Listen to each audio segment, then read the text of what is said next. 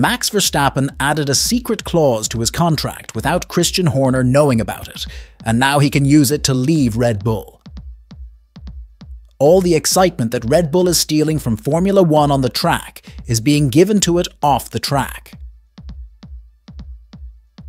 The internal plotting within the Red Bull team has been the spice of the season, and the news just keeps on coming. The latest move could see Max Verstappen break his contract. Apparently, Verstappen would have modified his contract with Red Bull unilaterally, without the knowledge of Christian Horner, and with the complicity of Helmut Marko. All to add a clause that allows him to leave before 2028, when the agreement ends, and it seems that he would already want to take advantage of it. Helmut Marko was Verstappen's accomplice behind Red Bull's back. Ever since the Christian Horner scandal broke, it became quite clear that Max Verstappen was not entirely at ease within the team. Since then, he has been linked to Mercedes. His father has even been seen chatting with Toto Wolff and Aston Martin, the means to remain linked to Honda.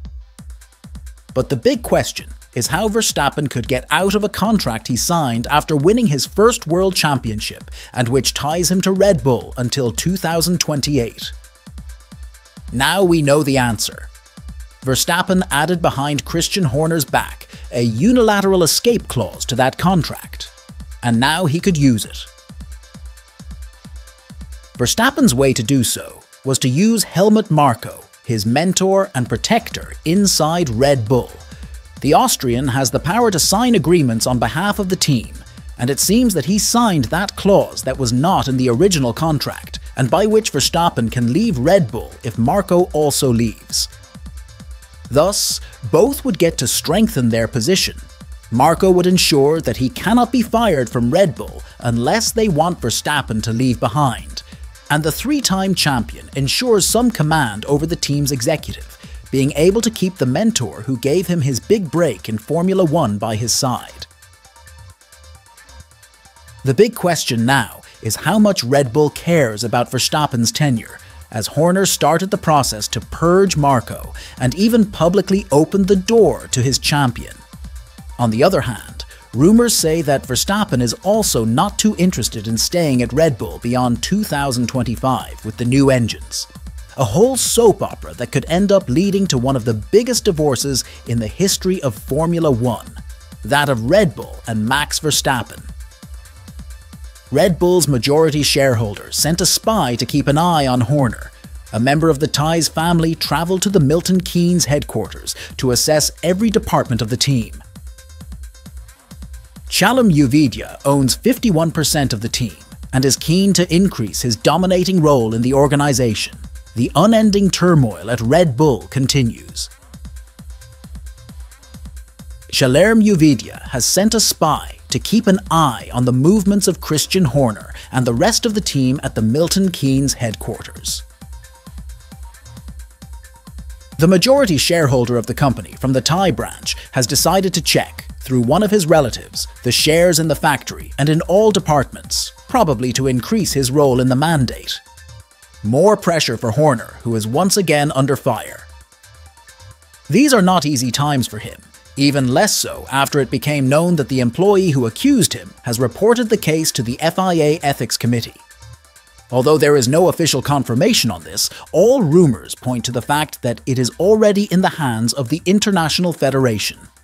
Be that as it may, the truth is that the saga continues, and now it has been learned through the German media Bild that Horner has been investigated within his own team, beyond the inquiries of external lawyers in view of the accusations of inappropriate behavior.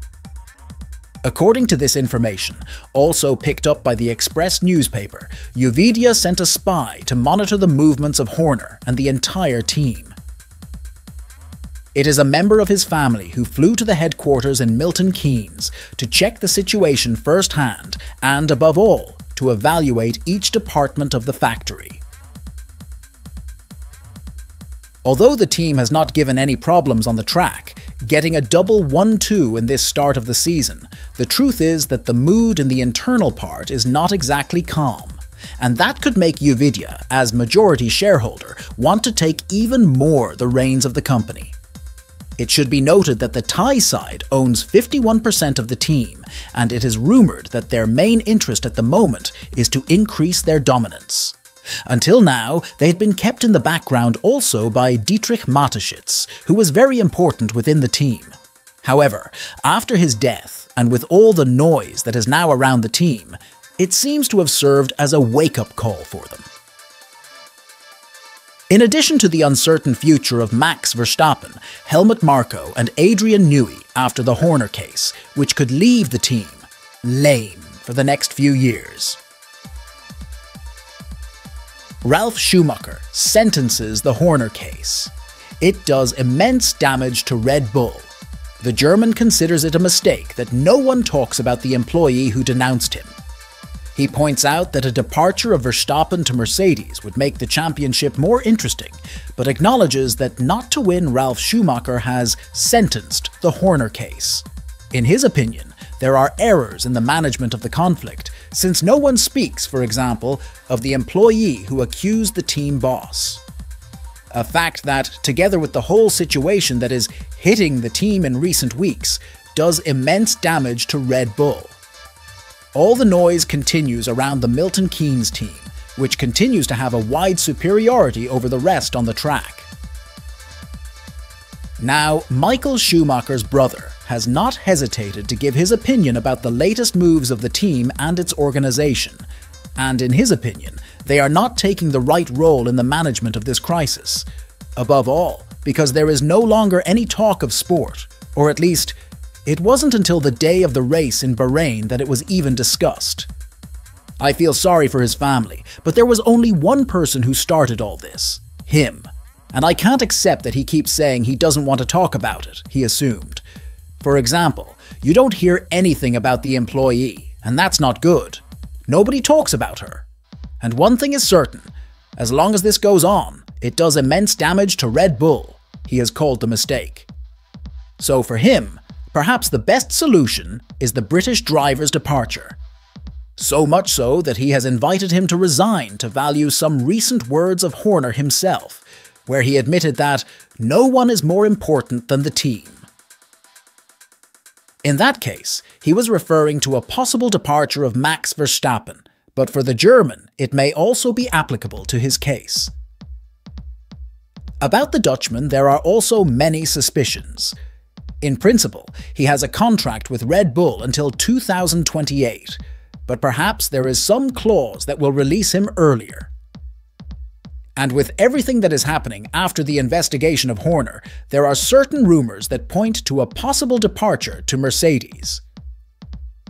Mercedes is too far away for him to win outright, he said. Toto Wolff seems resigned when he is interviewed these days. Somehow the Mercedes engineers have not yet understood the new car concept. But even if Max really is, as suspected, 3/10 faster than the rest, it wouldn't be enough to win at this point. But it would make everything more exciting, of that there is no doubt, has analysed to close his speech. Perez needs more from Red Bull. At the moment, the RB20 is not very comfortable for me. The Mexican acknowledges that he now understands much more how to maximize the performance of the car. He admits that in Bahrain, for example, he didn't have the right setup with the settings, and that's why he didn't attack Verstappen. Sergio Perez still sees work to be done on the RB20, especially when it comes to his car. The Mexican has admitted that he is still not 100% comfortable with the car, despite the good performance it is showing in the first races of the year. However, he also admitted that now he has more knowledge to maximize all the positive aspects of the car. The truth is that Perez has started the year behind his teammate, just like the rest of the grid. The level shown by Verstappen in each Grand Prix is difficult to emulate, but the Mexican has managed to add 2 second places in the first 2 races of the year. And that means that Red Bull has made a full 1-2 so far in 2024. This in itself is positive for the team, which is not going through its best moment. However, for Checo, there are still things to improve in his car. It is true that the evolution compared to last year is being great, but perhaps not enough to be able to fight toe-to-toe with a Dutchman who is still at a very high level. At the moment, the car is not very comfortable for me, but I understand much more how to maximize performance. So that's something that's quite good for us. And in Bahrain, I didn't put it together, he acknowledged. I should have been on the front row. You're talking about a 10th or so you're sorting things out in the race. We didn't have the right setup with our setups, and we're not good at taking care of the tyre. So my race was basically against Carlos Sainz, then Max. He specified about the first Grand Prix of the year. It is worth noting that, for example, in Saudi Arabia, he received a 5-second penalty that, while it did not cause him to lose position to Charles Leclerc, it did increase Verstappen's advantage. Everything caused an unsafe release, with Fernando Alonso as the protagonist. The Mexican had not been given the order to go out, but he decided to do it because, when he looked, he did not see anyone. It was his mistake, which he later acknowledged, and which came about because there was a lot of traffic in pit lane, as the safety car was on track. Thus, he finished 13 seconds behind the Dutchman, which without the penalty would have been 8. A distance still large, but which shows the power of the RB20 and which can be checked with the distance with Ferrari.